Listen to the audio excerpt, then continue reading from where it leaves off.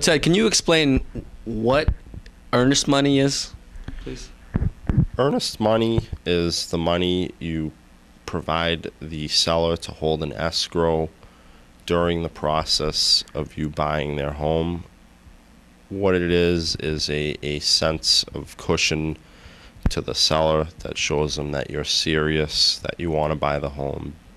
Because when you do put an offer in and you do get to a purchase and sale agreement and you've signed a purchase and sale agreement, legally the home has been off the market, and by off the market I mean it hasn't been marketed to anyone to buy it. And the United States government, or the Massachusetts government, says that when a home is not marketed, it's costing the seller money.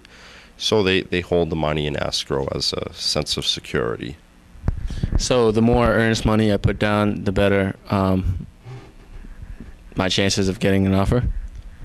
The better it looks to the seller, the more comfortable it makes them feel, because it tells them that if you provide no good reason for not buying the home and terminate the deal, they have your money to